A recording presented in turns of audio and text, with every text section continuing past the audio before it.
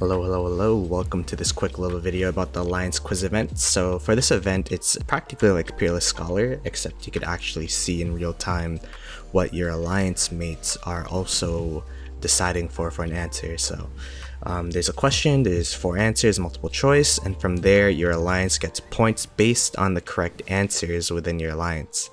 And there's also tiered rewards based on the point system. So if you get 12k points as an alliance, you get 1 free gold head, a couple speeds, and some gems. So it's really good to do well as an alliance. But what some people may not know is that you can actually redo the event over and over and over again. So you don't actually have to get 12k points in one run during that day, but rather you can just keep replaying the quiz event so that you can eventually just accumulate 12 points over a certain amount of quizzes. So here's a screenshot of us doing multiple quiz events, and then here's a screenshot of us getting the gold head even though we didn't get 12k points in a run. So alright, just a little quick video, a little informative.